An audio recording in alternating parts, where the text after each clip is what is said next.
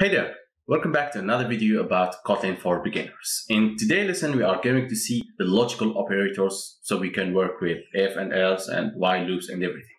Alright, so let's get started. So to get started with Kotlin operators or Kotlin logical operators, because we saw Kotlin arithmetic operators in previous videos, let's pretend we have an if and else. Let's have an if. And in this if, we want to do something. We want to compare something. First thing to do is usually to compare values. So let's say we want to compare if 5 is equal to 5. We do here double equals. Okay, double equals, and we put it like that. So Kotlin or IntelliJ will write something like a long equal here. But in reality, there is 2 equals. Okay, something like that. Okay, so I don't know why Kotlin or IntelliJ is making it like that. Okay, so we can print something true, otherwise let's print false. Okay, no, print false. Okay, let's run it, and as you can see, it will print like that. Let's say if you want to check that 5 does not equal to 5, we will put exclamation mark like that and an equal. So Kotlin will transform it like that. Let's delete everything. Exclamation mark and an equal. So Kotlin or IntelliJ will put this sign. Okay? But in reality, there is an exclamation like that and an equal. There is no such space. Okay? Let's run it. If 5 doesn't equal to 5, we will print what? False. Because 5 does equal 5. Alright?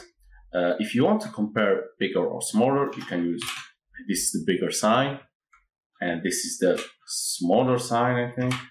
Yes, this one. And there is also, you can compare smaller or equal. No, like that. Smaller or equal, so you put it this, following by equal. Okay, smaller than following by equal. Not the inverse. It's not like that. Okay, first one, and as you can see, IntelliJ will put this sign. So it is smaller or equal. Same thing for bigger or equal. Can put the big followed by the equal sign.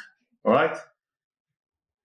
So this is the basics for to compare numbers, bigger and smaller. You can also compare logical results using the and, not, and the or.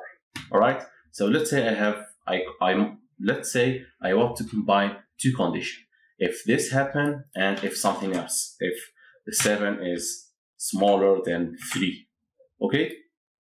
This, let's say this will work correctly, equal will work correctly, and this won't work. Okay, to combine them, you can use the and.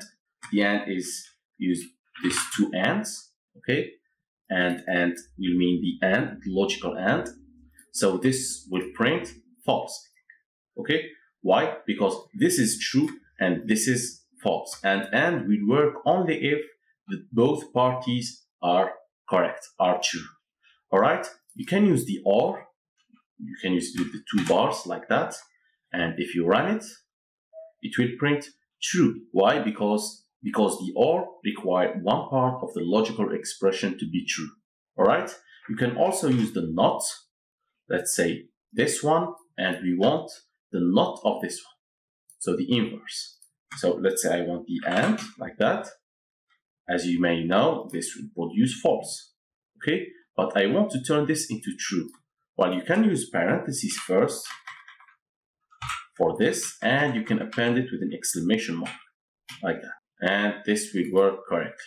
Okay? So this is how you can do the not, and the and the or. Okay? The final things to note about Kotlin, there is more operations called referential equality. This is called structural equality. Let's say we have val a equal an integer, a new integer 5, and we have a b of 5. Okay, and let's say if a equal to b, print this one, otherwise print this one. Let's run it, and as you can know, it will print true. Why? Because a contains the value of 5 and b contains the value of 5. But in object-oriented things, this object and this object are not the same. they do reference two distinct objects in the memory. All right, so to do this kind of thing, you have to add another equal. So it will be 3 equals. Kotlin is using this 3 lines, but in reality there is this and this and this. Okay, now if you run it, it will print what? It will print false because they are not equal. Okay, let's say I give value of C. Let's get it from the A. So C and A will reference the same object. If I do C equal to A like that, this will print true. Okay, because they do reference the same object in the memory.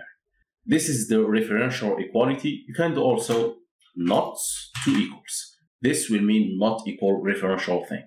Okay, so let's say if A and B are not the same like that. Let's start with the B. A and B not the same object, it will print what? It will print true. If A and C are not the same object, but they are the same object, it will print false. It will print false. So this is the logical operators you can use in Kotlin. You can use it with if and else and also with while loops. Okay, thank you very much for joining us in this video and see you in the next videos.